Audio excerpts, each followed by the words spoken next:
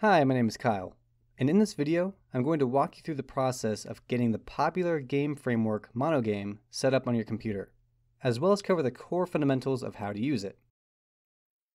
First, we'll need to get Visual Studio installed, and then grab the latest version of MonoGame. I'll then show you how to create new projects, how the code is organized, and how to manage your game assets using the pipeline tool. And finally, we'll start the process of creating our own original game, which will utilize several key aspects of game development, like drawing graphics to the screen, displaying text, keeping score, storing data and variables, and reading mouse input from the player.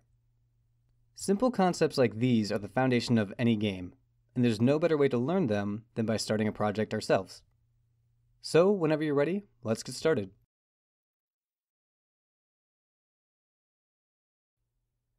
We're going to go through how to download and install all the software you'll need in order to start developing with MonoGame. First, we're going to install Visual Studio, which will be our IDE, or Integrated Development Environment. Basically, this is the program where we'll be writing all of our code. To get this program, you'll want to go to visualstudio.microsoft.com, and then we're going to click on this Download Visual Studio button, and we're going to choose Community, and you'll just choose Community, and then whatever the latest version is. Right now it's 2019 for me. And the download should start automatically. There it is. Once that installer is done downloading, you're just going to want to run it and then follow the prompts that come up. And eventually you're going to reach a screen that looks like this. This is where we choose all of our workloads, or basically some different external packages that we want Visual Studio to include. And in this case, there's a few that we would want to click on. Make sure you have .NET Desktop Development enabled. Probably going to want Universal Windows Platform, as well as Xamarin if you ever want to do mobile development. And once you have those selected, you can go ahead and continue on with the installation. Be warned, Visual Studio is very large, and it takes a very long time to download depending on your internet speed. So just keep that in mind. But once it's done downloading and is installed, you're going to want to start it up at least once before the next step. It's important that it runs at least once before we go over here to monogame.net. Now this is going to be where we download MonoGame. You go to monogame.net, we'll go over to this download section, and we're going to choose our most recent release, which is 3.7.1 for me. If I go here, I know the download process changes a little bit. Sometimes it starts to download immediately, but for here I had one more thing to click. I'm going to choose MonoGame 3.7.1 for Visual Studio. Once this finishes downloading, we can go ahead and run the installer. Click Next. I agree. And then here we need to specify our templates. And this is very important in order for this to work with Visual Studio. For us, or at least for me, I downloaded Visual Studio 2019. That means that I need to choose the Visual Studio 2019 templates over here. If that's there for you, you can go ahead and click on that and click Install. However, for me, those templates aren't here. And this is common whenever Visual Studio releases a new version. Like now, Visual Studio 2019 recently released. And when this happens, MonoGame may not have these templates ready when we go to install it. And when this happens, we kind of need to do a little workaround for this.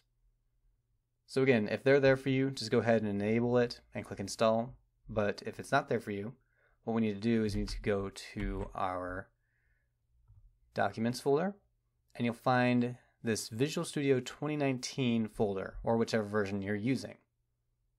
What we're going to do is we're going to copy this and paste it to create a copy of it, and we're going to rename this to Visual Studio 2017. Basically, we're going to trick this installer into thinking that we have 2017 installed. That way, when we rerun this installer, we can have this enabled. Now that this is checked, we can click Install.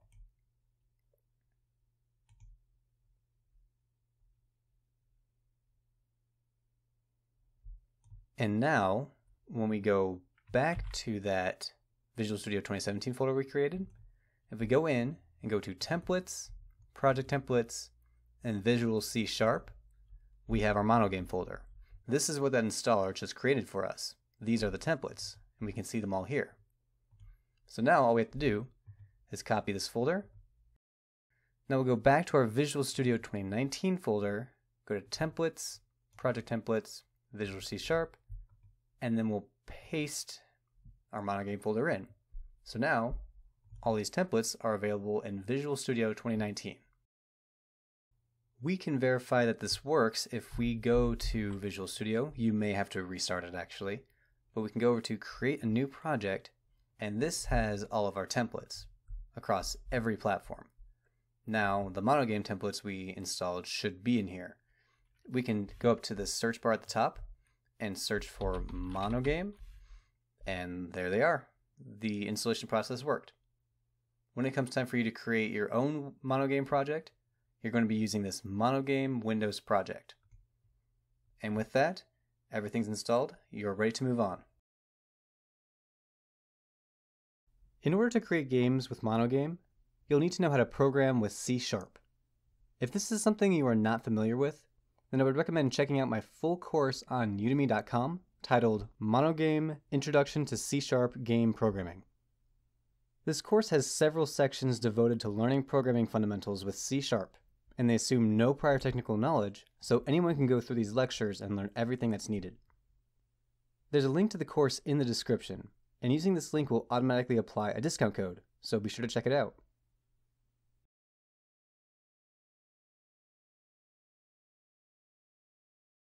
In order to demonstrate some of the key fundamentals of using MonoGame, we're going to go through the process of creating our own game.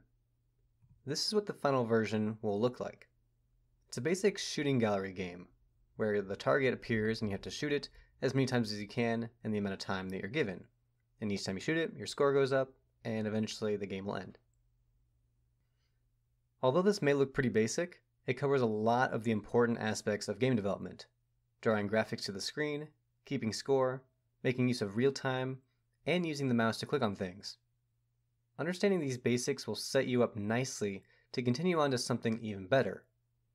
By the end of this video, we will cover most of the functionality for this game. So, whenever you're ready, let's get started.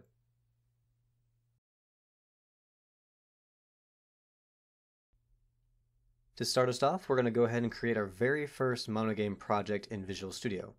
So we can go up to File, New, Project, or you can just click on the Create a New Project button if you're on the home screen. And then this brings up all of our templates.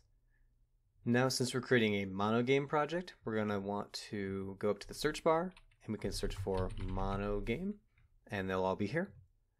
Next, we need to choose the correct one, and we're going to want to choose the template that corresponds to our operating system. In my case, I'm on Windows, so I'm going to choose the MonoGame Windows project. Click Next. Now we need to give our project a name. I'm going to name mine Shooting Gallery.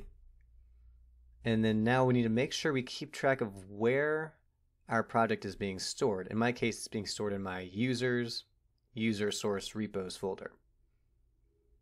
Then you can go ahead and check this box if you don't already, and we can click Create. And it should take just a second for it to finish up. And when it looks like it's all done, go ahead and click on this game1.cs. This file will act as the home base for our project. A lot of the core mechanics comes from this file, and actually for our first game, everything's going to go in this file.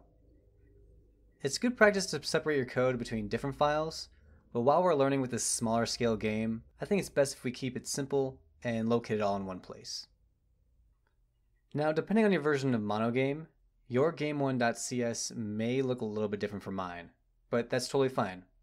What we're going to do is actually delete some of this unnecessary stuff, which includes all these comments like summary. We don't really need these right now, so I'm going to go through and delete these.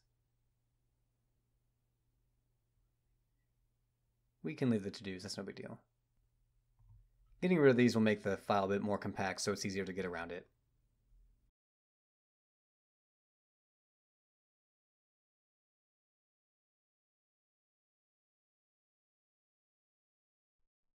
And once you're done, don't forget to save.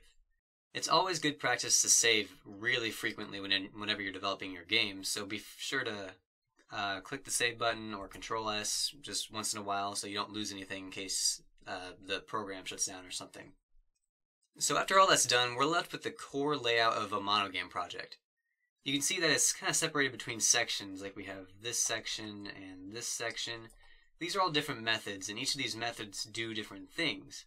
And what we're going to do is we add our own code to these methods, and that makes the code that we write execute in different parts of the game.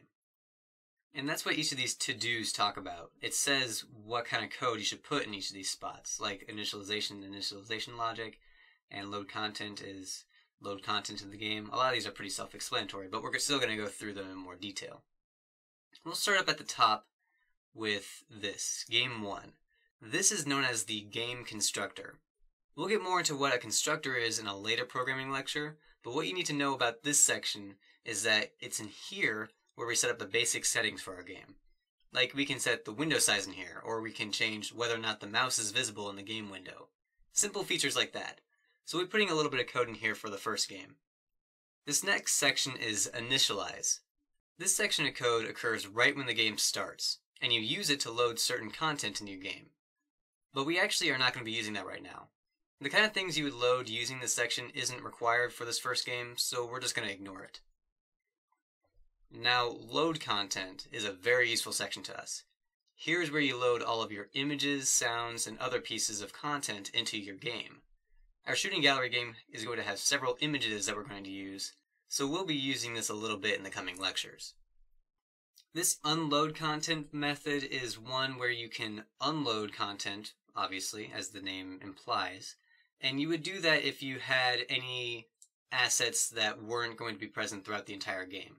For all the games we're developing in this course, it will not be necessary, so we will not be touching that. However, if you're building a larger scale game where, say, one level has this background image but another level doesn't, it would be wise to unload that first image since you wouldn't be using it in the second level. This next method is update. This is where the interesting stuff for our game happens. What update is the game loop. This section of code runs every frame of our game. In MonoGame, the projects we make run by default at 60 frames per second. So that means that this section of code will run 60 times every second, once for every frame. Knowing this, we can put code in here that needs to be constantly updated. Lastly, we have our draw section. In here, we're going to put anything that involves drawing stuff to the screen. If we wanted to show a target in the game window, we would put our code to do that in here. Now this section is similar to the update section in that it also runs every frame. However, this part is used solely for drawing images and text. You wouldn't want to perform any calculations or change any variables in here. You would instead do that in update. And that takes care of each of our sections. We have the constructor, which handles some basic game settings. We have initialize, which is used for initialization logic, which we'll get into that later. We have load content, where all of our assets get loaded into the game, like images and sounds and other kind of assets that a game needs. We have unload content, where you would take content out of the game. We have update, which runs every single frame and is used for calculations. And we have draw, which is also run every frame, but is used for drawing images and text to the screen. In the next lecture, we're going to go over how to load assets into the game. And in the following lecture, we'll talk about how to display those assets to the screen in the game window. At that point, we're going to do a little experiment to show how each of these different sections interact with each other in order to make a game possible. Let's get started with actually building our game. The first thing we're going to work on is getting our art assets included into the project. And there are 4 different things we want to include. We have 3 images, one for the crosshairs, one for the sky background, and one for the target. And we also have this font file. In order to get these into our game folder, we need to utilize MonoGame's content pipeline. All of these assets need to be converted into a new type of file in order for them to work with MonoGame. And that's exactly what the pipeline can do for us. Back in Visual Studio over here on the side, if we bring down this content folder, we see we have a content.mgcb.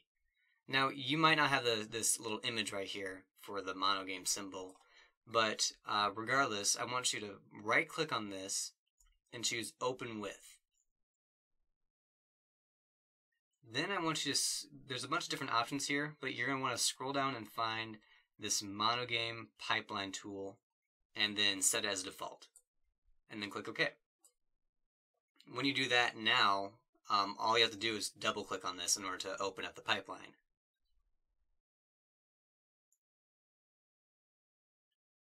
But once it starts up, we're going to make it a little bit bigger so we can see it. This is how we're going to be loading assets into the game.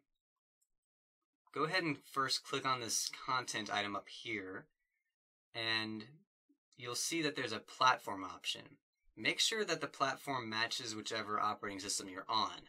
For me, I'm on Windows, so it's correct right now, but if you're on Mac or something else, you would bring down this drop window and choose whichever platform you're developing on. Now, to add the assets, you can right-click on this content item right here, choose Add, and then Existing Item. Then it's going to bring you to an Explorer, and we need to locate those files that you downloaded. Now, I recommend that you store those files just somewhere on your computer, somewhere safe. Like, I have mine in somewhere in the Documents folder. That would be totally fine. The point is, we're going to be linking to these files or copying them into the content pipeline. So once you have all the files available to you, we're going to select all of them and then choose Open. And this next part is up to you. You can either copy all these files into the content folder in your project, which is what I'm going to do. It's just going to make a whole new instance of this asset and make it exclusive to Visual Studio here, or you can link to it, which would mean that if you ever wanted to change one of these assets, like you wanted to change the target to a blue target or something, all you'd have to do is edit that original image, and then it would be updated in MonoGame as well. The thing is, though, I like having separate ones between the original and what we're using with our game project, so I'm just going to do copy. Again, completely up to you. And then if you use the same action for all selected files, then we won't have to click OK 4 different times. And there they are. They're all right here. Now the next step is we need to make sure that we save. So the content pipeline keeps track of all the files that we're including into our game. So make sure you save. And then next we have to click on this build button. Now what building does is it takes all these files like a PNG and a sprite font, and it's going to convert them all into a new kind of file type, and we're going to go check those out in just a moment. Once it's done building, we're done with the pipeline for now, so we can X out of that. Then there's a couple more steps. We need to actually put them into this content folder here. So we're going to go to right-click on content folder, click Add, and choose Existing Item. It brings up another Explorer. So this is where our project is actually stored. See, here's game1.cs, and then here's the content folder. We want to go into content, then bin, and then it's going to have whatever operating system you built to, so a Windows. And then it's not going to show anything in here right now, but what you need to do is you need to go down here and choose All Files. And here they are. These are all the assets we included, except they're now as XNB files. These are what MonoGame needs in order to use all those assets. So if we select them all and click Add, they're all here. After clicking Add, it might ask you if you want to copy them or link them or whatever. Again, this is completely up to you. Copying them is fine or linking them is fine. I would recommend going with one of those. And now that these are all into our content folder, in the next lecture we're going to learn how to actually take these and display them into our game.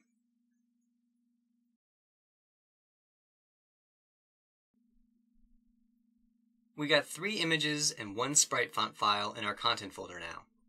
So let's go over how to actually get these to display on the screen. We'll start with the images. First thing we need to do is make a new variable for each of the images, and we need to declare them here.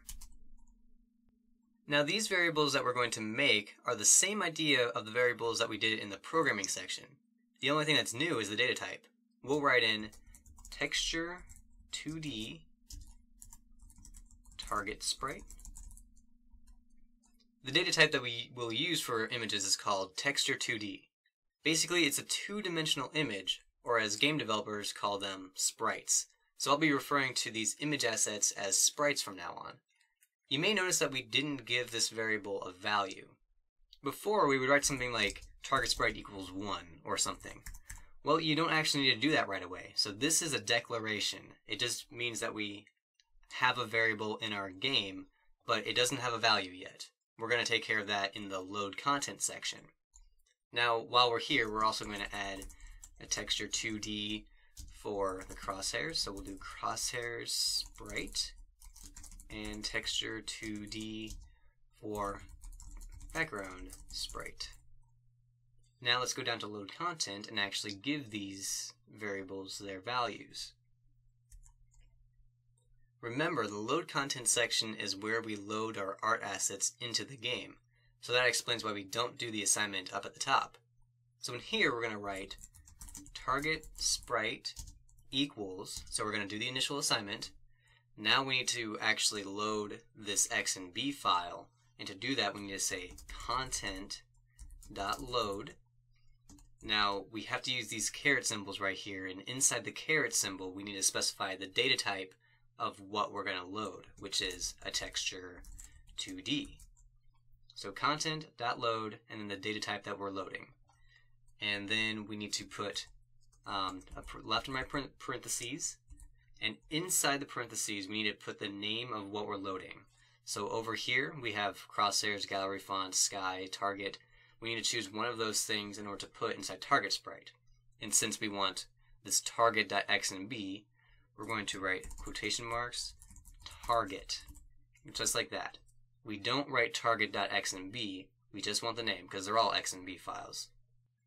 Now, although this is kind of an odd looking line, this is what we need to do in order to get this file into this variable.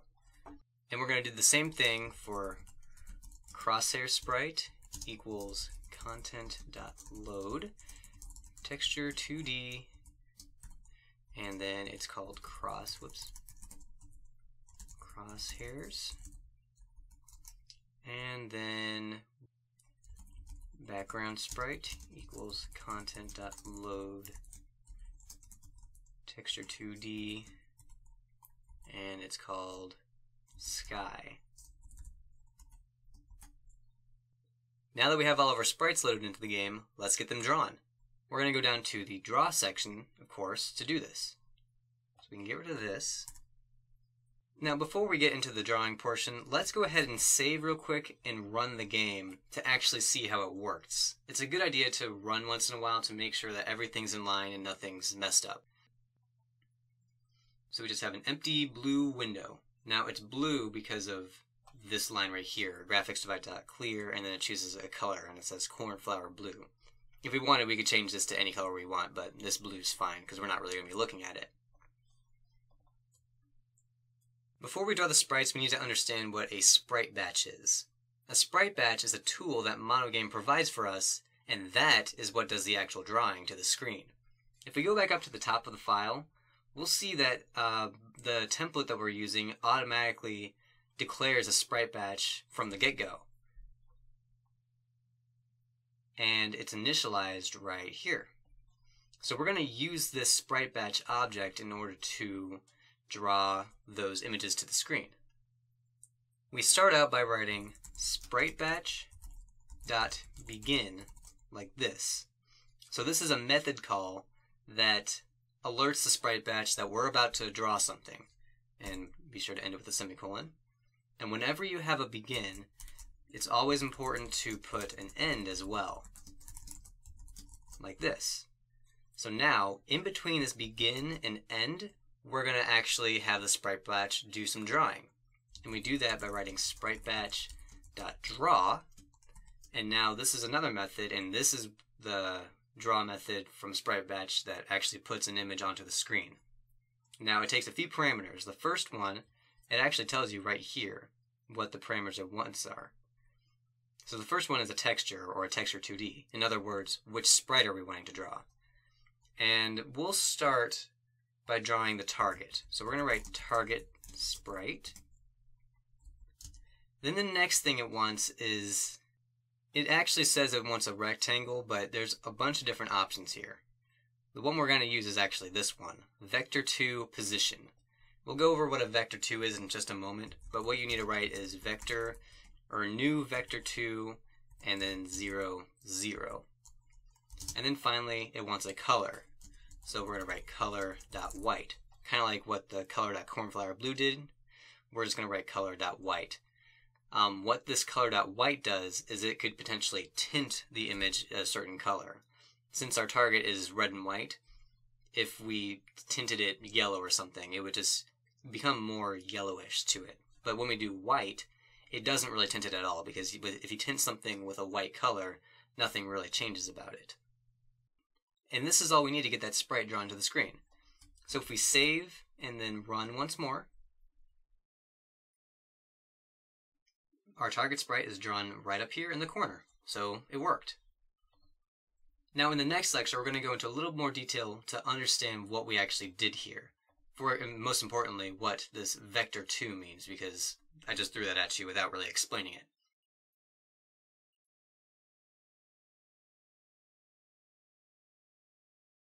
I want to talk more in detail about why the spritebatch.draw did what it did. It takes in 3 different parameters. It takes in a texture 2D, which is our sprite. It takes in a vector2, and it takes in a color. But I want to talk more about this vector2 because we haven't really discussed what that does. In this context, it's being used to describe the position in the game world that the sprite will be drawn at. To better illustrate this, I'm going to start the game real quick in order to actually show you what I mean. So we have our target right here. And as we specified in the vector2, we have it drawn at 0, 0. So this is 0.00. Basically, a vector2 describes an ordered pair. And this is similar to what you would do in like a high school math class. You have an x-axis that goes left and right, and you have a y-axis that goes up and down. And this is exactly what this is describing. This first 0 describes how far to the right our sprite will be drawn, and then this next 0 describes how far down our sprite will be drawn. So it's exactly that. It's just an ordered pair, and it describes that. So since we say 0, 0, that puts us at the origin, which in MonoGame is the upper left-hand corner of the screen. We're going to try something real quick. Let's, instead of drawing it at 0, 0, let's change this to 150, 0. So our target is now drawn to the right more than it was before. In fact, it's drawn 150 pixels to the right from the origin. Now what would happen if we change this 0 also to 150? Now this is where it gets a little bit different from like your high school math classes. This is still the y value, but it moves it down. See, in a high school math class, the y-axis increases upwards. So the higher the value, the more up your point will be. However, in MonoGame, it's actually how far down. So the y-axis increases downwards. That's why at point 150, 150, our target sprite is being drawn to the right 150 pixels and down 150 pixels. So that should explain how the grid system in MonoGame works, and how we utilize this new vector2 right here. Vector2s are very useful, and we'll be using them a lot throughout all of our games, especially when it comes to describing a position, since it's so perfect for it, since it has an x and a y value. Another thing I'd like to demonstrate is what would happen if we change this color.white to something different, like, say, color.green. There's a whole bunch of different colors that we can choose from, but I'm just going to choose green, simple. Like I said, that this tints the image that we're going to draw. And since I chose green, our target is tinted green. All that red is now much darker, and the white has turned just green. That's why choosing color.white tends to be the go-to choice, since when you tint something with the color white, it doesn't change the coloring at all. Now that we have a better understanding of how drawing works, let's go ahead and draw the background. We can actually copy this line right here, because it's pretty much the same thing, and we're going to put it above this first call. Now there's a reason I'm putting it above here, and I'll go over that in just a moment. But this time we're going to be drawing the background sprite, and we want to draw it at 0.00. So if we save and run the game now,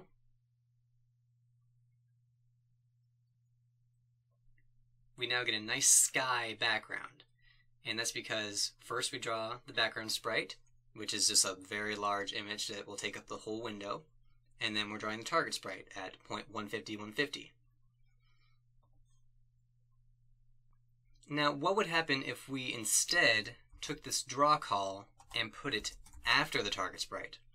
So we're drawing the target first, then we draw the background. If we save and then run, it should look a little bit different because draw order matters. See, now our target's gone. We didn't really change anything. We just drew the target first and then drew the background. Well, the thing is, the target is still being drawn. It's still at 0.150, 150. You just can't see it because the background is covering it up. See, in MonoGame and most other game engines, the draw order matters because whatever you draw after will cover up what you draw first. It's kind of like a paint canvas. If I painted my canvas the color red, like the entire canvas was red, then I painted the entire canvas blue, that red paint's still there, but you can't see the red paint at all because the blue is covering it up. That's exactly what's happening here. The target's there, it's just we painted the entire canvas with a big background sprite, so it's gone. So that's why we need to make sure that we keep this up here. And we'll run it once more just to verify that it is still working properly. And there it is. And we'll wrap this lecture up by getting rid of the target sprite draw. We're going to be coming back to that in a little while because we want to draw the target sprite more programmatically rather than just at a static position.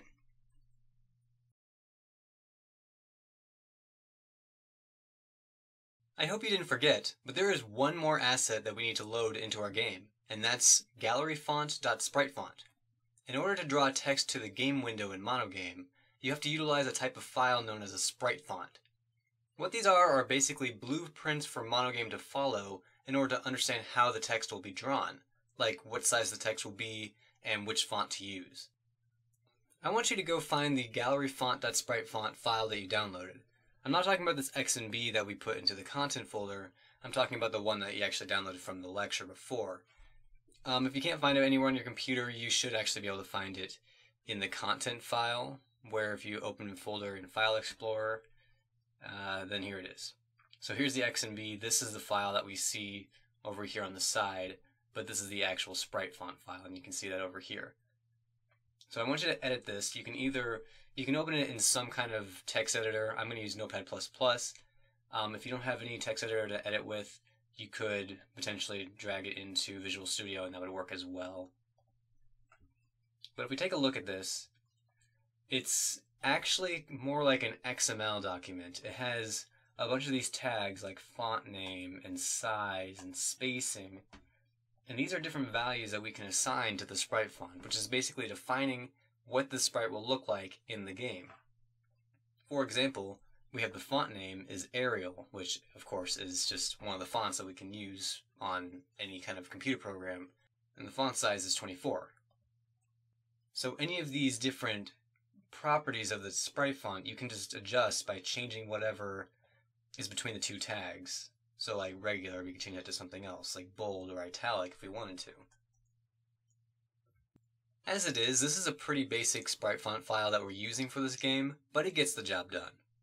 Now, if you want to make your own SpriteFont, you can either duplicate this file that I provided for you, or what I used to generate this is if you open up the content pipeline, and then you go over to content, you can right-click and choose Add New Item. And then you have a few different options here, but if you choose SpriteFont Description.SpriteFont and you click OK, it generated this called File.SpriteFont. So this is just the default one.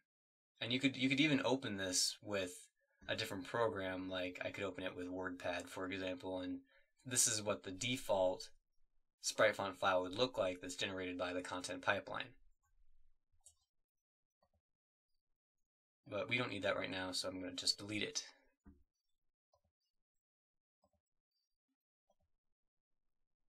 Going back to our code, let's load in this gallery font.xnb sprite font into our game.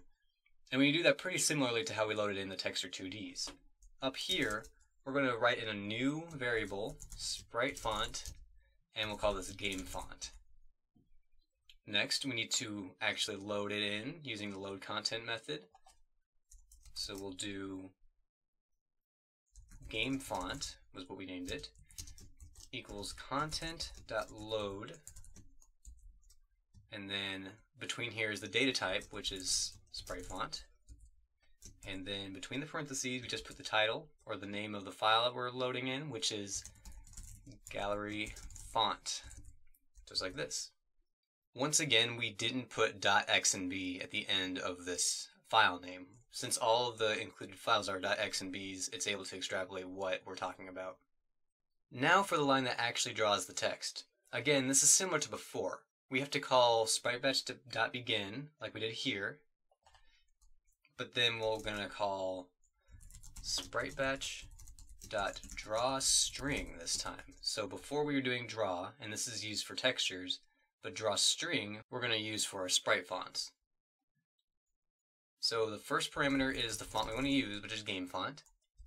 The next parameter is the text that we want to say, so we'll make it say test message for now. Then the next thing is the position, and this is also a vector2, so we'll do new vector2, and we'll put it at 100, 100 for now, since we're just testing this out. And then the color, I'm going to put it to color.white again, but again, you're able to choose whatever color you want. So once we save that, we can try it out.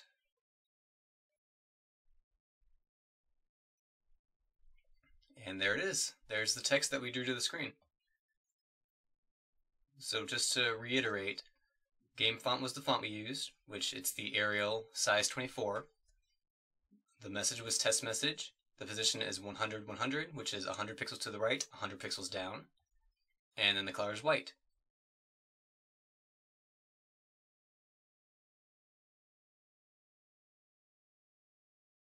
So a couple lectures ago, we drew the target sprite to the screen at a specific position. The thing is, the target is going to be changing positions every time it gets shot. So we can't just hard code the target to appear at position 0, 0 or something. Instead, we need to make the target's position a variable. That way, whenever the target gets shot, we can update its position to be somewhere else on the screen. To do this, let's go to the top where we have all these variables defined, and we're going to make a vector2 target position equals new vector2, and we'll start off at 300, 300. So this created the vector2 target position variable, and we also initialized it to contain the value of a new vector at position 300, 300.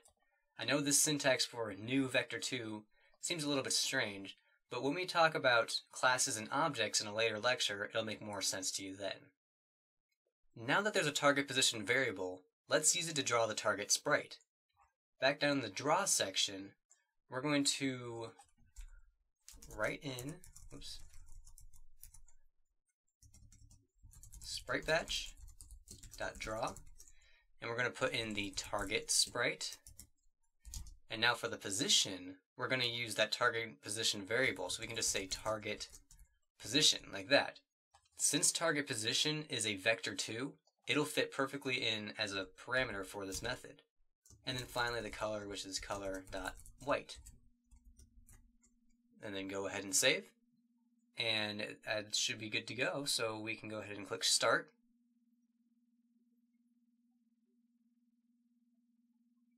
And there's our target. It's located at position 300, 300, and it's using this target position variable that we created. Now that it's a variable, it'll be very helpful in the future whenever we want to change its position to be somewhere else on the screen. There is one more aspect of the target that we should have stored in a variable, and that's its radius. Since the target is a circle, its radius is the distance from the center to the edge. Having this value on hand will be helpful in the coming lectures because we'll be performing some calculations based on the target's size. So I figured now would be a good time for us to get this variable set and out of the way. So go back up to the top where all of our variables are, and we're going to create a new variable called int, because the radius is going to be an integer. We'll call it target radius, like this. And we're going to set it equal to 45. I got the number 45 because if you look at the target image, its width is 90 pixels. Therefore, the radius is 45, which is just 90 divided by 2. Now we could just leave it like this, and that would be completely fine, but this variable is a bit special. See, throughout the course of the game, this variable isn't going to change. The target is always going to be the same size, so the radius is always going to be 45. So when we have a variable in our program that will never change, it's good practice to make it a constant variable. When a variable is constant, that means its value can't be changed anywhere in your code. And putting the const keyword right before this, like that, is all you need to do in order to make it constant. In addition to this, it is somewhat standard to make any constant variables in all capital letters, like, we'll make this target radius. Some people are sticklers about that and some aren't. I'd say it's a good idea to get into that habit. And that's about all we need in order to set up the target variables. Having these on hand will prove to be very useful in the coming lectures. In addition to that, if we ever change the sprite for the target to something else and the size is different, all we have to do is change this one variable in our code and the new radius will work everywhere else in the program.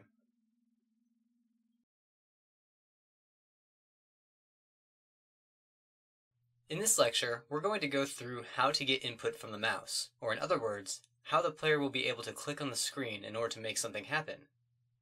Since this game is a shooting gallery sort of game, it works by having the player click on the targets to shoot them. So let's learn how to make this happen. First, we need to talk about how the mouse communicates with the game. MonoGame is able to tell what the mouse is doing at all times, and we as a programmer are able to access the mouse's current state. When I say state, I mean what exactly the mouse is doing at that particular moment. This includes where on the screen the mouse is located, if the left or right button is pressed down, if the scroll wheel is being used, and other cases as well. By looking at the mouse's state, we're able to determine what our game should do. In order to access the mouse's state information, we need to create a variable for it. So up here at the top, we're going to make a new variable called mouseState. That's the data type, and then we're going to call it mState. So this is the variable that we're going to store the mouse's state in. Now, in order to give it the value we want, which is the current state of the mouse, we're actually going to do this assignment in the update method, because we want this to be updated every single frame. This will be your first exposure to working in the update section of the game, so just as a reminder, all the code that is written inside here gets executed every frame of the game. These sections up top get ran once, right when the game starts, but update and draw are different in that they are constantly running and being updated. That being said, let's put in the line mState, which is that mouse state object we created, equals mouse.getState, like this. So this line uses mouse.getState, which, as the name implies, returns the current state of the mouse. And since mState is being set equal to this, that means that when this line runs, mState will contain the current mouse state. And this is the reason we put it in the update function. Every single frame, this line of code is going to run. Therefore, this variable is always going to be up to date about where the mouse is and which of its buttons are currently being pressed. And now that we have this information easily accessible, let's actually do something with it. Let's start with something easy. How about we make a variable, and whenever the player clicks the mouse, that variable increases. So let's make a new variable at the top. We're going to call it int score. And we'll start off at 0. So what we want is to increase the value of score every time the player clicks the mouse. Back in the update function, we're going to utilize mState to do this. After this line, we're going to test to see if the mouse's left button is down, and if it is, that must mean the player clicked.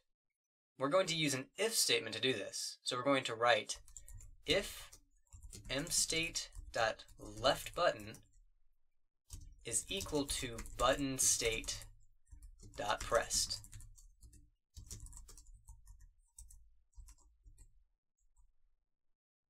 So here's what this line is saying. mState is, of course, the same variable as right here. It just got updated to be equal to the mouse's current state. And then by saying dot left button, we're accessing the left button value that this mState has, which tells us if that left button on the mouse at that current frame is down or not.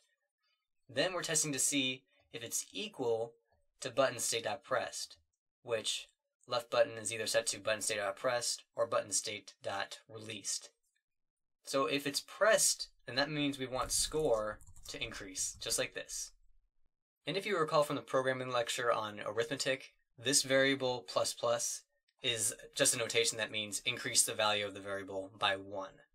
So this means that when the left button is pressed on the mouse, the score will increase by 1. So let's save, and we're going to run the game as it is.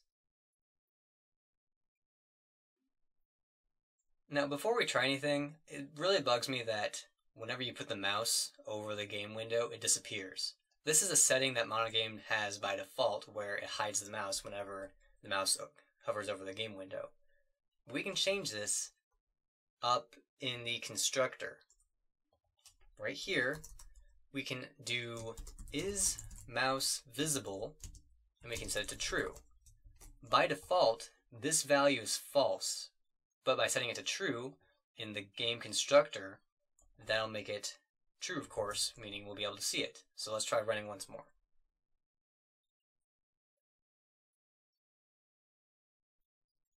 Now when we hover the mouse over the window, we can see it still.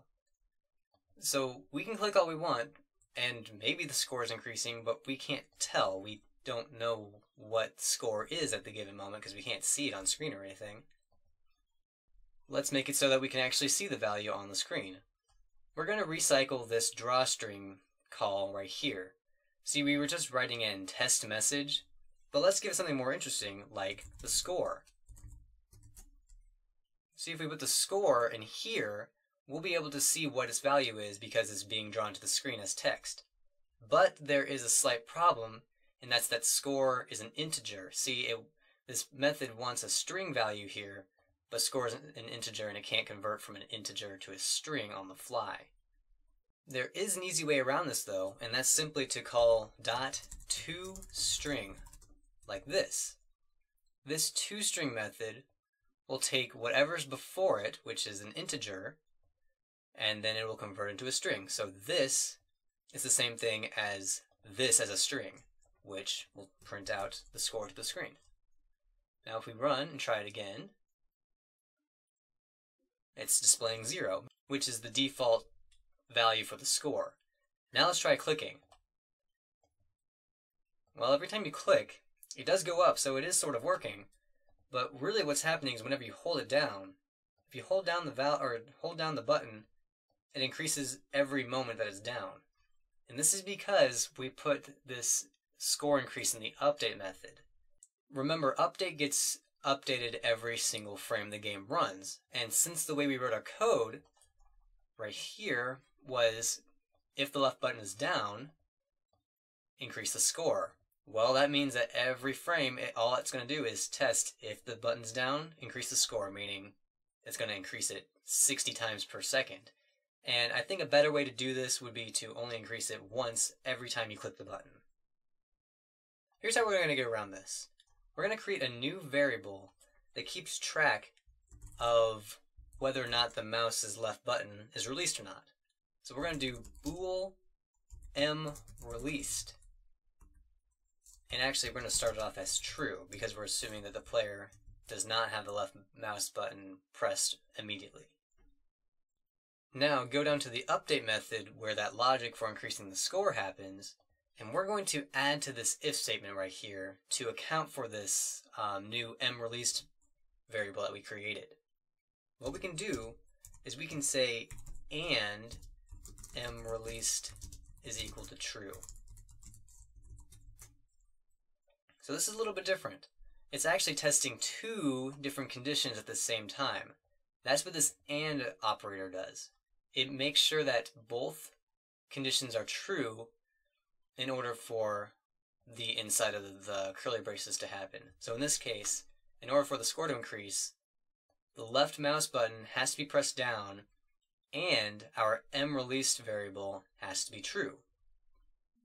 And there are other operators other than and, such as this. This is or, meaning as long as one of these conditions is true, then it'll continue on. But we need both of them to be true in order for this to happen. Now, we only want this score to increase once per frame. So if we set mReleased to false in here, that means once this is true, the score will increase by 1, then mReleased will be set to false, meaning that the next frame that this comes around, mReleased is going to be false, meaning that this will no longer be true, meaning that none of this is true. So the score is only going to increase by 1. So if we try it now, and we click, it increased by 1, but that's it. And it doesn't work properly because we can't click anymore and nothing else happens. However, the concept of all of this worked perfectly well because it only did it once. What needs to happen though is we need to reset this mReleased back to true whenever the player releases the mouse. And this is the same idea as what we just did. We're going to do another if statement here and say if mstate.leftButton is equal to button state.released, then we'll set mReleased to true. So now this is how this update method will go. If the player has the left mouse button down and this mReleased is true, which it starts off as true, then the score will increase and then mReleased will be false.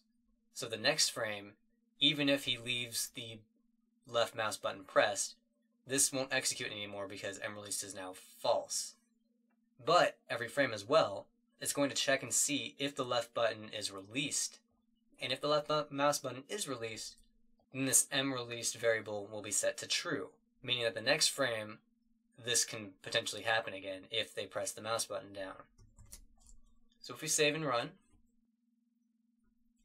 and I click, I can keep holding down the mouse button and nothing else happens. It only increases the score right when I click. So this works. In the next lecture, we're going to apply what we just did here in order to make it so we can shoot the target.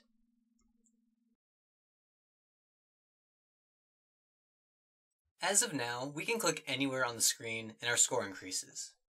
Let's make it so that this only happens when we click inside the target here. So here's a little brain teaser for you.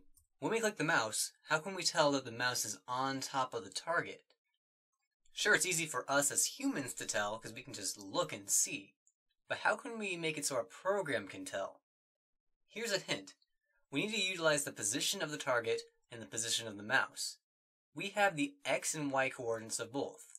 Using that information, how can we know that the mouse is over top of the target? It's little questions like these that make programming so much fun. You just have to sit back for a moment and think about the data you have available and how you can use that data to get the answers you want. Here's what I'm thinking. If the mouse is close enough to the center of the target, then it's a hit. But obviously if it's too far away, then it won't be a hit. Specifically, if the distance between the mouse and the target is less than the size of the radius, then the mouse must be over top the target. Here's an illustration I whipped up to show you what I'm talking about. These X's here represent where the mouse is. This purple rectangle is the radius of the circle, or I should say the target. And this horizontal line is the distance between the center of the circle to the mouse. Now, in this case on the left here, this is the mouse and this is the target. Obviously, the mouse is not inside the target. And we can tell because the distance between the center to the mouse is greater than the radius. See how the red bar is longer than the purple bar.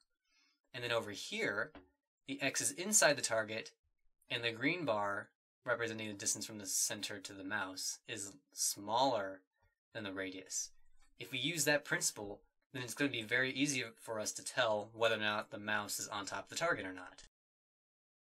So in here, this is where the mouse press happens. So it's in here that we need to do this test for the distance between the mouse and the center of the target. We're going to get rid of the score increase for now, so we're just left with this. Now in here, we're going to want to do another if statement, and this is where we're going to do that test. In order to do this calculation though, we're going to need to store some data in some variables to make it more easy to work with.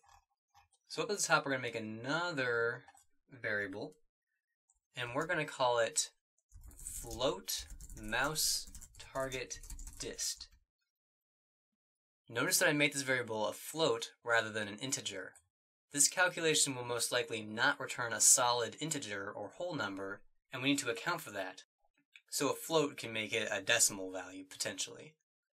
Now back down to the update method, right around here, we're going to update that variable we just created. So we'll do mouse target dist.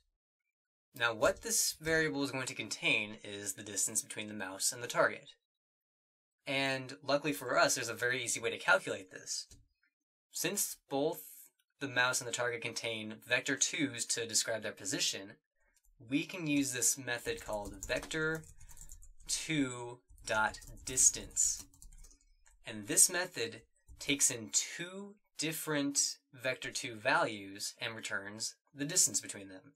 So if we put in target position, and then now we'll need to put in the mouse position. But here's the thing. The mstate doesn't store a vector 2 for the position. It stores them separately, like mstate.x or mstate.y, but mstate.position is not a vector 2, it's a point, so we can't use it for this method right here. So what we need to do is utilize the new vector 2 syntax. So we can say new vector 2, and then utilize the values from mstate. mstate.x, mstate.y, and then don't forget the semicolon. So this equates to a vector 2 representing the x and y coordinates of the mouse state of that current frame. And this whole long thing equals the distance between the target's position and the mouse's position. So now that we have the mouse target dist, we can actually go back to this if statement that we started right here. And remember, we're testing to see if the distance between the mouse and the center of the target is less than the radius of the target. So we're going to test if mouse target dist is less than target radius. And remember, it was all caps because it's a constant value. And then if it is, we're going to increase the score. Score plus plus. And that should do it. By doing this test right here, the score should only increase when we click if it's on top of the target. So if we save and run,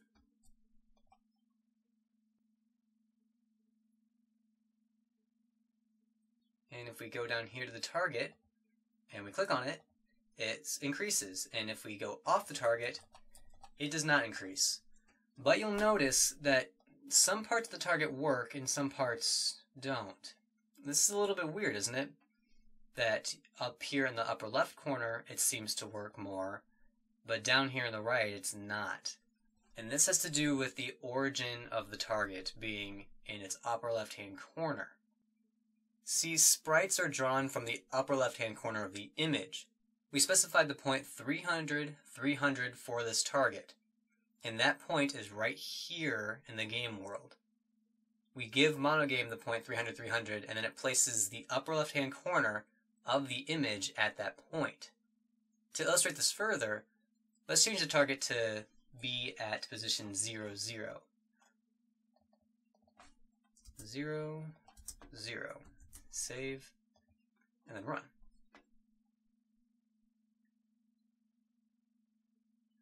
See? The upper left-hand corner of this target sprite is right up at the very upper left-hand corner. And remember that 0, 0 is the origin right up at the corner. But we should really want the center of the target to be at 0, 0 right now. That would make this calculation work because then the hitbox for the target would overlap the actual image rather than be up here instead. There's a pretty easy fix for this. All we have to do is draw the target at a slightly different position. Specifically, if we draw the target so that the center, right here, corresponds with its position, right here, then everything will be fine. Let's take a look at the draw sprite for the target, which is down here, right here. See, we draw it at target position, which right now it's at 0, 0. We're actually going to change this a little bit. Instead of doing just target position, we're going to make a new vector2, and we're going to use those coordinates a little bit right here. We're going to say target position, same variable as before, but we're going to say .x minus the target radius. That would move the sprite over to the left so that the center corresponds with the actual position. Then we're going to do the same thing for the y coordinate. Target position dot y minus target radius. And remember, target radius is just half of the width and height of the image itself. So this moves the image to the left by half its width and up by half its width, which if we did that correctly, puts the target right here where the center is now at 0, 0, its actual position. And if we click on it anywhere, it'll increase. But we can't really tell that really well right now because it's hiding up in the corner. So let's change it back to that 300, 300 so we can actually click on it.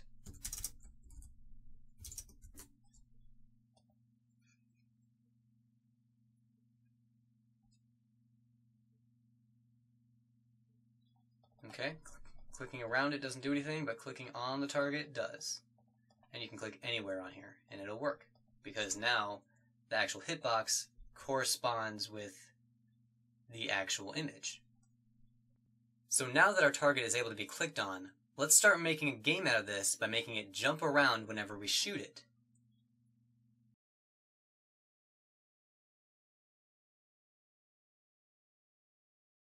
When we shoot the target, we want it to jump to a brand new random position. We can do this by utilizing the random class. In order to do this though, we need to add a new namespace to the top of the file. See up here we have a few lines saying using and then some package name. These are called namespaces. They're a collection of tools that we can include into our file and use. The ones by default are X and A namespaces, or ones that we need to make games with MonoGame. We're going to add one more at the very top. Using system. This is one of the more common ones, and it happens to have the random class that we need. And when we have this line in our program, we'll be able to access it. Now go down to the section where the score increases, which is right here. We're going to add a new random object by writing random rand equals new random, just like this. Here, random is the class name and rand is the name of the variable. But when you use a class name to make a variable, it's technically called an object. But we'll talk about that when we get into detail about classes. Regardless, we can now use this rand object to generate random numbers. So in this next line, we're going to change the position of the target. And keep in mind that it's here that the player just shot the target and the score increased. So it makes sense to change the position here. Before we use the rand object though, let's start up with a simple example and just write target position.x equals 100 and target position.y equals 100. So with this in place, when we shoot the target, its position is going to change to 100, 100. And let's actually test it out real quick.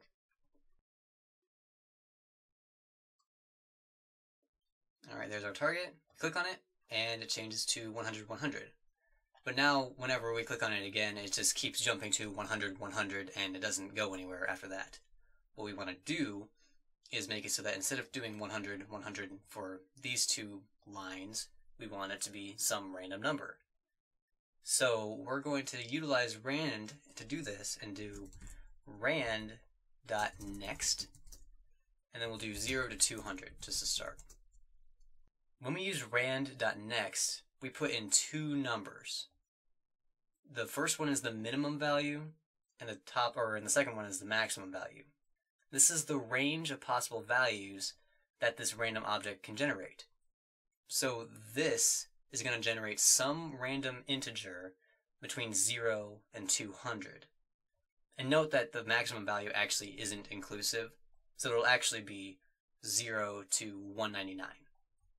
And we're going to do the same thing to this line as well, rand.next, 0 to 200. And if we save and run, we'll try it out. Okay, we'll click on it. It jumps to a random position. Click on it again. It's another random position. So it's doing kind of what we want, except it's only doing a very small range. It's only doing the range of 0 to 200 and 0 to 200. What we want it to actually do is take up this entire window. So here at this 200, we actually want it to be the width of the screen, 0 to the width.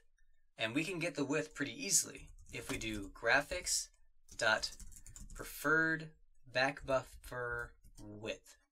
Preferred backbuffer width. And height is the same idea. Graphics.preferred backbuffer height. This will get the width and height of our window. And remember, this maximum value is not included. It's 0 to 1 less than that. So if we do +1 right here, it'll actually go to the very edge. And remember, adding 1 just to this does not change the width of the screen. It just changes it for this context. If we wanted to change the width of the screen, we'd have to set this variable equal to something else in order to adjust it. So let's save and run it now. And we'll click. And now it's going all over the screen. It's much better. You may notice though that occasionally it'll go off screen like this. I want to keep it so that the entire target will always be on screen and it won't go off. The reason it's kind of going off is because, remember, the position of the target is at the very center. And if we say that the position can go from this very edge to this very edge, or this very edge to this very edge, there's nothing stopping that position from being like at 0. In that case, half of the target can't be seen. So instead of going from the very edge to the very edge, we could go from like around here to here. And the distance we need to move over is the radius of the target. That would keep the entire thing completely in sight at all times. So now, instead of 0 right here, we're going to put target radius, meaning that the minimum value that this number could be is 45.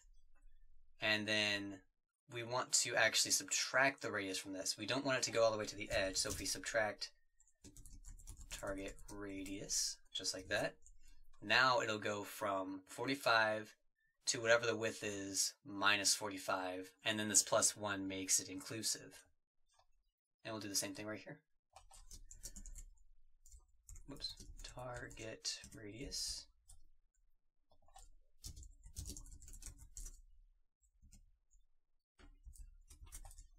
Okay, I'll run it one more time.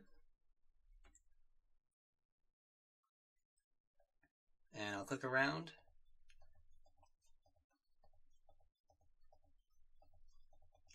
And it's hard to really know for sure, but it looks like this is about as close as it can get. See, the center of the target will always be at least this far away, at least a radius length away from an edge, so it'll never overlap. That about wraps up everything that I wanted to cover in this video. Thanks for sticking through to the end with me. Although we've covered a lot about making games with MonoGame, there's still so much to this framework that we haven't touched on, and so many great features that are fundamental to any good game. If you're interested in diving deeper into what MonoGame has to offer, then I recommend checking out my full course on udemy.com called MonoGame Introduction to C# Game Programming. The course features all the same footage that you saw in this video, but with so much more, coming to a total of more than 8 hours of video lectures. In these videos, we will continue on and finish up this shooting gallery game by adding a timer, adding the crosshairs, and adding some general polish to the whole game. After that, we move on to create 2 more games, the first being a top-down spaceship game, and the second being an action shooter RPG. There are so many important development concepts discussed in these videos, including character movement, getting keyboard input, timers, making enemies and hazards, shooting projectiles, object collisions, animating a character, implementing a camera, having a health and damage system, and using tiled to design levels. And this doesn't even include all the C# programming content that is provided. There are 3 programming sections, one for each game, each discussing the relevant coding concepts you'll need to create the next project. Everything you need to create your own games with MonoGame is here. If you're interested, there's a link to this course in the description of this video, and using that will apply a discount code. Take a look and see if this course is something that you'd be interested in. All Udemy courses come with a 30-day money-back guarantee, so there's no risk in giving the course a try. If you have any questions, leave a comment on this video. And if you like the content here, be sure to hit the like button. Thanks so much for watching this tutorial, and I look forward to seeing you in the next one.